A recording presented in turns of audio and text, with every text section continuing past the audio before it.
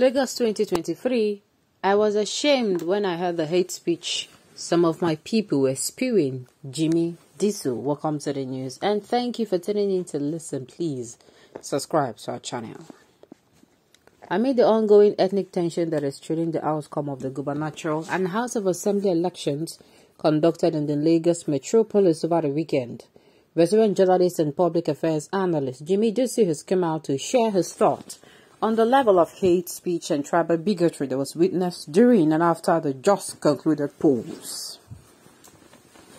Recall that during Saturday's governorship and the House of Assembly elections in Lagos, the country's social media space was awash with reports that voters of certain ethnic group residents in Lagos were profiled and targeted for violent attacks by political thugs who invaded hundreds of polling units scattered across the state. Apart from the physical attacks, the same ethnic group was also subjected to hate speech and tribal slurs online. Speaking on the unfortunate incident during an interview on Monday, Info FM Dailies Today on Monday morning, Diesel lamented the rate at which the nation's unity is being torn apart by people who are hell-bent on grabbing power and control for themselves. Going further, the veteran journalist disclosed that he was both ashamed and traumatized to hear the kind of bile and hate speech people he had known for years were spewing out during the elections. We have never had this type of mad ethnicity in the past elections as we have now. I was troubled, ashamed and traumatized to see people that I've known all my life spewing the kind of bile and hate speech that I never knew they had in them. It was mind-boggling. I saw somebody, a professor, tweeting, "We have taught them a lesson" on Twitter. I have seen people jubilating, posting things on Twitter, and doing all kind of things, and I was forced to ask, what has happened to this country? Honestly, I don't know what has happened to my country, my friends, and even some members of my own family. All of a sudden, we want to make it impossible for us to have one country. It is sad.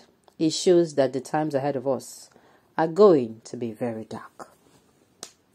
And when I said this, and they were like, who caused it and who started it? And I was like, are you really serious? How do you and someone live in a house and allow hatred to grow to that extent? How? Even if others are coming out to say, about this person, about this type of people, you that live with the person and you that know that this is not true, it's not actually true. You understand? Why are you coming out, and you are sounding like all of them? I keep telling us, there is no tribe, there is no religion that does not have the good, the bad, and the ugly. All of them, they have. All the regions have. So, you coming out to say, these people are this, these people are that. To me, I'm like, he who is, who is clean should be the first to cast a stone. Who is without sin? We are all bleeding in this country. Yes, the north is bleeding, the south is bleeding, everybody is bleeding. If we continue blaming each other because of the wound we have, we're not going to heal.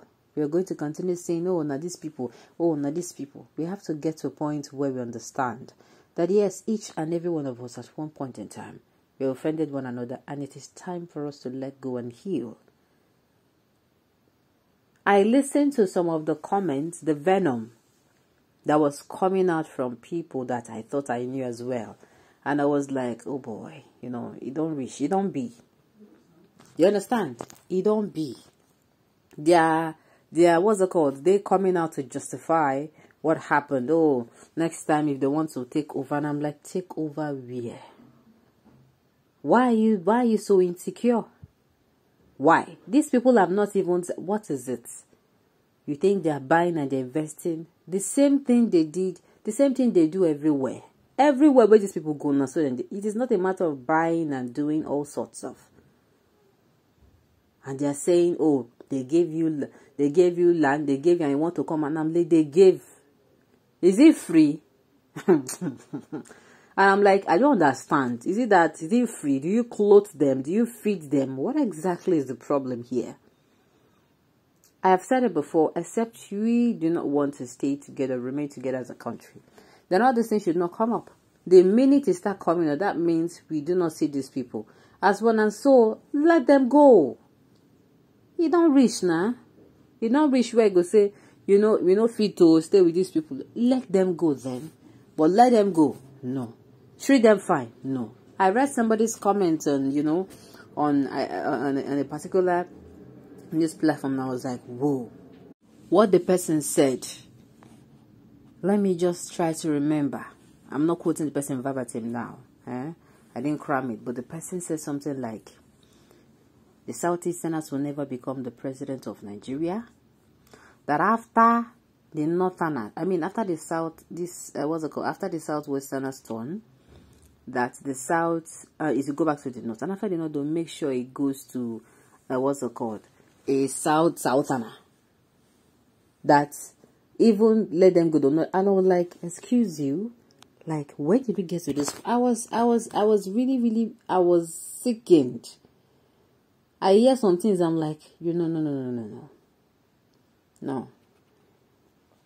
Sincerely, it's not right. Very dark indeed. We Igbos shall rise with fury sooner than anticipated if the madness from Yorubas is not checked. Remember, we are not cowards and never afraid. Now, this is new to you. I understand you are pushed and frustrated. Most especially, like I said, there are people who, in the middle of all these election activities, they have been very neutral. You go even know the candidates where they support. Those people who are that calm, they were also affected.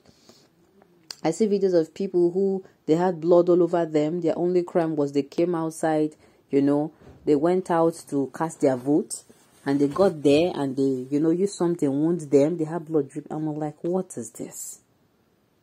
Ha. I still remember that the president-elect Tinubu said some time ago, he does not believe in one Nigeria.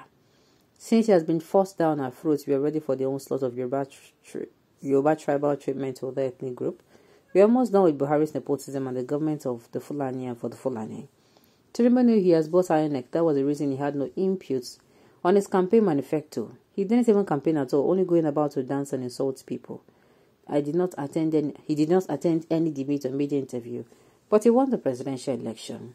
APC decided to rule us by fire and force. There is no democracy in Nigeria, and all the things that this person is saying here is actually true. Sadly,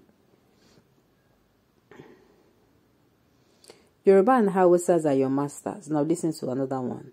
You must continue to be our slaves, either you like it or not. Now, what will you call this kind of comment? Madness, tribes, and fools without common sense. What do you call this kind of? Is this not an incitement? This is wrong. And the thing is, people who are saying it is this kind of words. See, these words, words are very powerful. That's why I said we should be careful of even what we say. Be careful of the energy.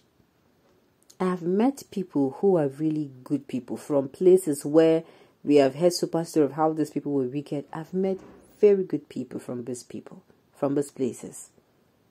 I've met very good people. So coming out, you don't judge. If you have had somebody who have offended you before, and most of these people, the thing is, they have not even gone. They never go anywhere. They're still there for their village. They have not been exposed. They have not actually seen things from different angles. It is so sad. Okay, on those notes, you have